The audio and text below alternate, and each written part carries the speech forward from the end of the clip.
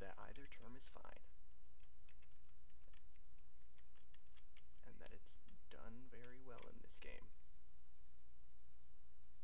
Except for the fact that that door is obviously perfectly accessible without defeating the boss. I wonder if you...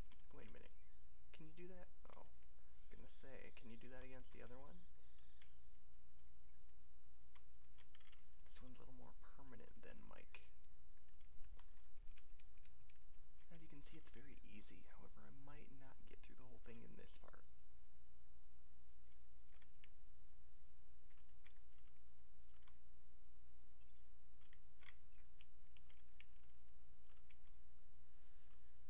It will just depend on how much time I have. Which I don't even know how long I'm taking.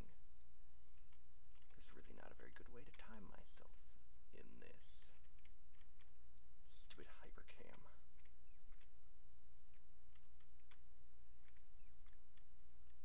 And it's anti-Windows Movie Maker stuff.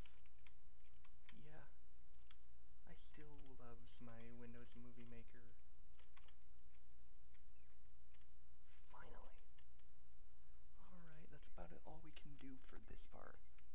Next time is going to be the part of my favorite number, 17.